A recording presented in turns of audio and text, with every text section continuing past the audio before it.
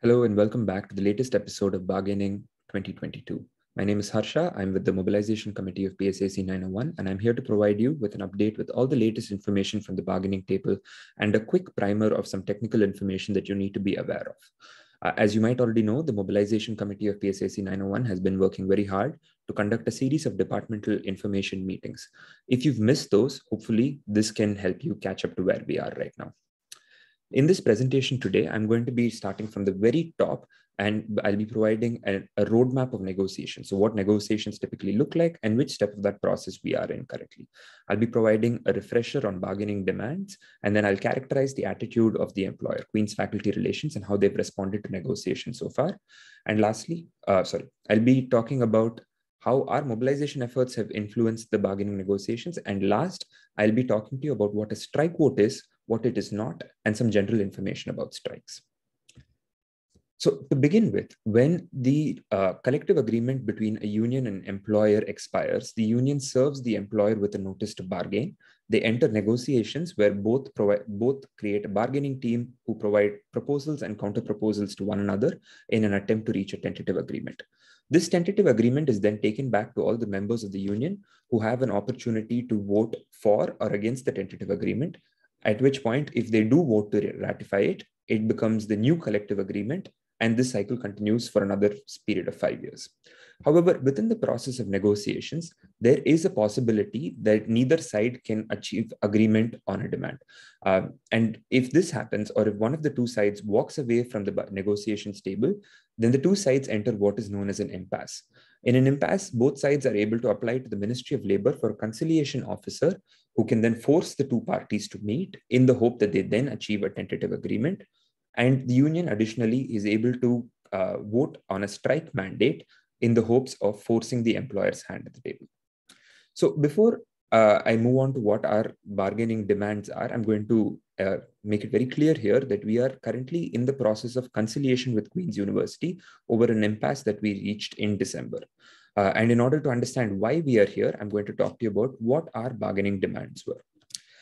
In January 2021, PSAC 901's bargaining committee began to work on a survey of the entire community of graduate student workers at Queen's to identify what our critical bargaining priorities were. Simultaneously, we were doing a large amount of research on what collective agreements within the academic sector look like, what universities like York, Carleton, University of Toronto, Western had that we did not within our collective agreement in order to inform our bargaining demands for this cycle of negotiations.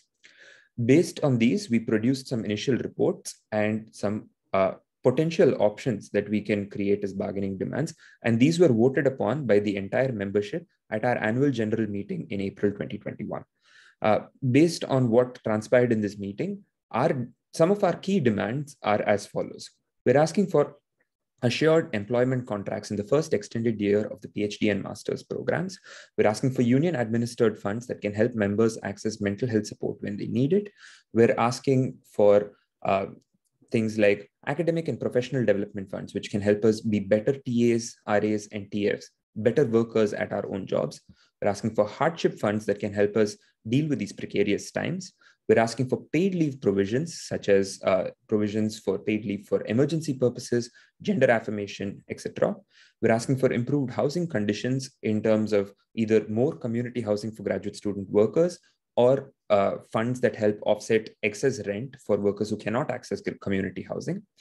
We're asking for ongoing and dynamic paid anti-racism and paid sexual violence prevention trainings. We've been asking for timelines for emergency response plans, and especially for members who are dealing with disabilities. And we're asking for improved access or improved processes for accommodations for employees. All of these demands are not only demands that are extremely critical in these austere periods, they're also baseline in a large number of other universities in Ontario. For example, the union administered funds for access to mental health support exists in Western University. Paid leave provisions exist in most universities, including York, University of Toronto, Carleton, etc. And paid anti-racism and sexual violence prevention training are the kind of demands that don't need to be identified by us. They are recognized as critical by Queen's University itself. So why are we in a position where we are at an impasse or in conciliation if our bargaining demands are so reasonable and baseline. In order to describe this, I'm going to characterize the attitude of the employer in the bargaining negotiations process.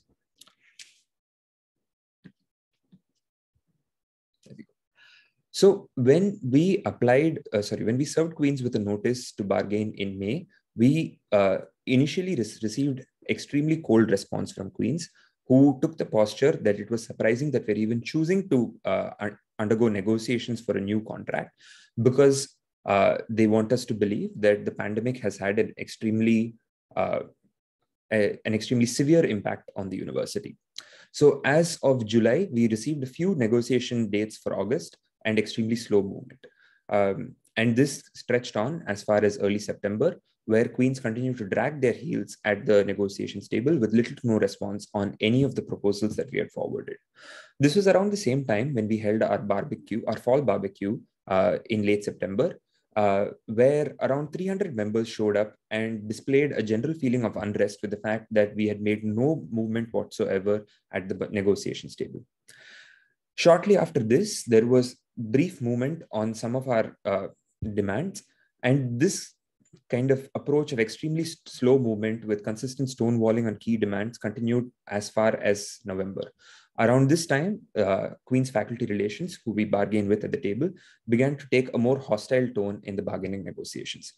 At this point of time, we held our Value Our Work rally on campus, where we marched from Stauffer Library to Richardson to demand that Queens take the bargaining process more seriously and actually respond with genuine counter proposals.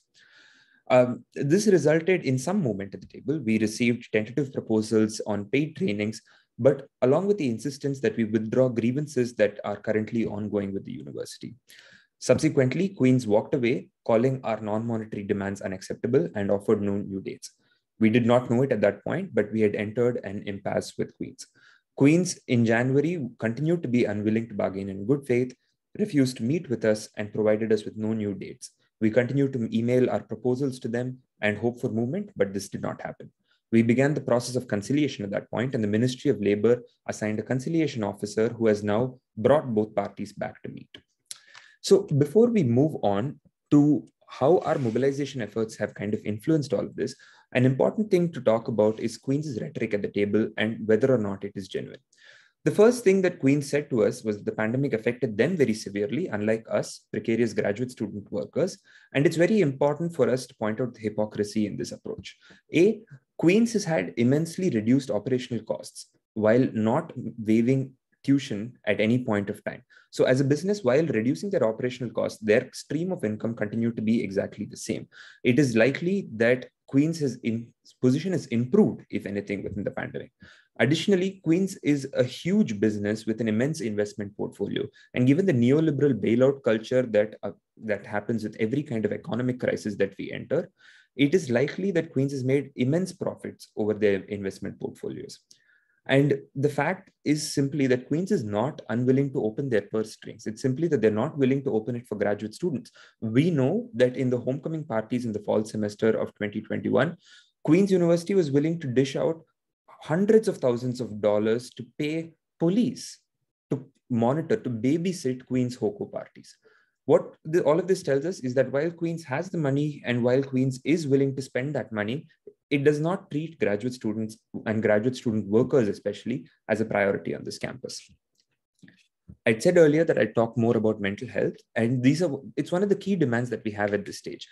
We know today that Queens has a mental health crisis. Access to mental health care at Queens is extremely limited. And when we do have access to mental health care through Queens instituted processes, we have to go through processes like triage teams, which then give us a limited number of therapy sessions and so on, when our needs can be much more severe than that. And in all of this, Queens' response to our mental health crisis, which has obviously been made much worse by a pandemic, is to kind of create programs like the Thrive Week, where we attend a series of TED Talks, which don't really do much for us, while allowing the university to say that they have attempted to address mental health. And I mean, that The seriousness of Queens when it comes to dealing with our mental health is clear when Principal Patrick Dean attempts to apply a bandage to this grave wound by giving us a virtual tour of his family farm and reminding all of us that we neither have family farms nor the opportunity to afford one of them for a long period of time in our future. Having mentioned all this, let me get back to what our mobilization has been working on and how mobilization efforts have been going. While most of our mobilization within the pandemic has had to be online, we've had brief windows of time where campus and the capacity to meet has existed. In those periods of time, we conducted firstly our fall barbecue event, which had an attendance of over 300 members and showed a clear intent and unrest amongst graduate student workers in terms of the way Queens was treating us at the bargaining table. This was followed shortly after by increased attention from Queen's University and some movement on some of our proposals. Subsequently, we had our rally, which I mentioned earlier, in November. And at this point of time, we also received a large amount of media coverage because we marched from Stauffer to Richardson and created a extremely publicly visible action. One of the key things that I'd like to point to your attention at this point of time is the statement from Michael Villeneuve of Faculty Relations, who bargains with us in the second column of this newspaper article here. In response to concerns from graduate student workers about the culture of overwork and the tendency to be drained out due to balancing not only our graduate studies, but also our contracts, which can go over and above the kind of typical number of hours that we're expected to work. Michael Villeneuve responded with the comment that we work no more than an average of 10 hours per week. What all of this makes very clear is that while we work with some amazing colleagues in terms of our employment supervisors, in terms of faculty, frequently who are very understanding of the kind of demands that are being placed on us, the people who we're bargaining with, faculty relations, have little to no clue about what the nature of graduate student work is. And perhaps the only thing they're genuinely concerned about is the bottom line for Queen's University. But anyway, our Value for Work rally and its associated media coverage was so significant that some of our non-monetary proposals began to receive counter proposals, tentative counter proposals. We also received a tentative proposal on paid and mandatory anti-racist training and sexual violence prevention training at this point of time, but we have since entered an impasse. So what happens next? Given that Queen's has walked out and refused to offer new dates, we have been forced to declare this impasse. We have been forced to undergo a process of conciliation, but we need to also consider other processes that might actually create wins for us at the bargaining table. So we've been talking about how we've pressured Queen's through rallies, letter campaigns, social media, but within this impasse, we need to talk about the possibility of a strike. So what is a strike? What can it achieve? What is a strike mandate? How is that different from a strike in itself? And what does a strike look like for graduate student workers? So first and foremost, a strike is when unionized workers withhold their labor. In our case, work such as teaching, grading, and tutorials. For research assistants, their research as well. And this is in an effort to pressure the employer to come back to the table and provide reasonable counter proposals to the demands that we're putting forward.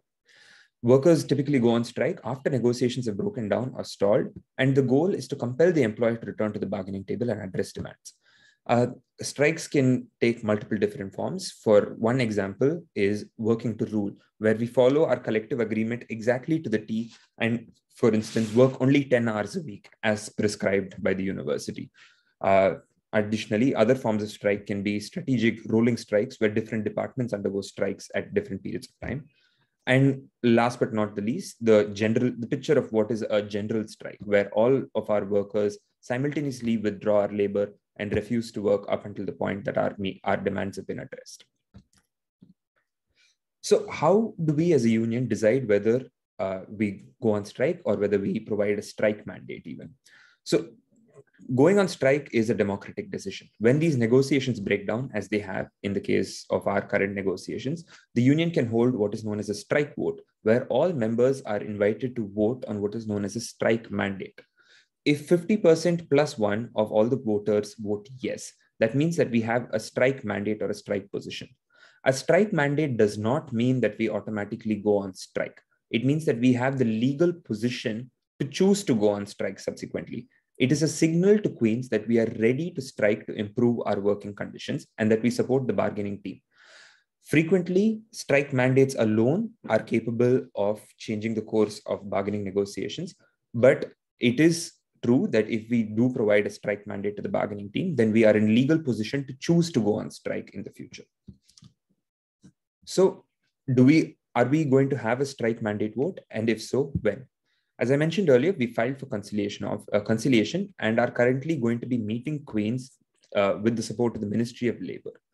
On the 14th of February, PSAC's regional office will conduct a vote for what is known as a strike mandate. If you are currently a member, you will receive details of how to vote on your employee email.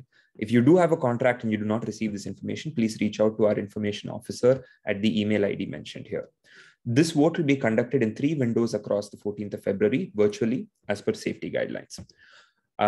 So the point of this is that we create a strike mandate and that we get into legal position to go on strike should we need to. The primary intent is to compel the employer to return to the table and address our demands seriously. So while in the eventuality that we go on general strike, Queens is not obliged to continue to pay out our contracts. While they do have to pay you for all the hours that you have worked prior to going on strike, they can choose to not pay you after we go on strike. So in order to ensure financial security for all our members when we do go on strike, during the strike, you will be paid strike pay by PSAC, our parent union. Each member is entitled to $53 per day, up to a maximum of $265 per calendar week, which is 5 working days. And strike pay is not taxable. So this allows for around an amount of around $1,050 a month of non-taxable income. Members participating in the strike are expected to carry out assigned duties, such as joining the picket line, attending virtual events and actions, helping coordinate social media actions, and letter writing campaigns. Strike pay will begin on the very first day of the strike and will be paid to each participating member based on an attendance list or register. So before all of this comes to a head, what are things that we can do right now? Some of the most important things that we can do is put pressure on Queens through social media. Amplify the demands that we have made through social media. And if you need resources to post, share without creating your own, you can share PSAC 901 posts on Twitter, Instagram, and Facebook. Sharing these posts and updates not only pressurizes the employer, it also provides other members within our bargaining unit information about what is happening at the table right now. Secondly, utilizing support from organizations such as the Alma Mater Society, which is the undergraduate student community at Queens, and the faculty union, QFA. QFA has written a solidarity letter backing all of our bargaining demands. And if you can share this letter with faculty within your department to co-sign, that is something that would be super useful. In order to find all of these resources, please use our linktree/PSAC 901. Additionally, we will be hosting some town halls where we discuss the process of whether or not we should be going on strike and how to approach a strike vote. And if you have the time, please join us on the 7th of February on Monday at 5:30 p.m. Details of how you can access the strike mandate town hall are also available on our linktree. So typically we would stop at this point for questions and answers, but since I'm presenting to my computer, I'm just going to sign off right now. I hope to see you at the town hall and subsequently at the strike vote on Valentine's Day. Bye.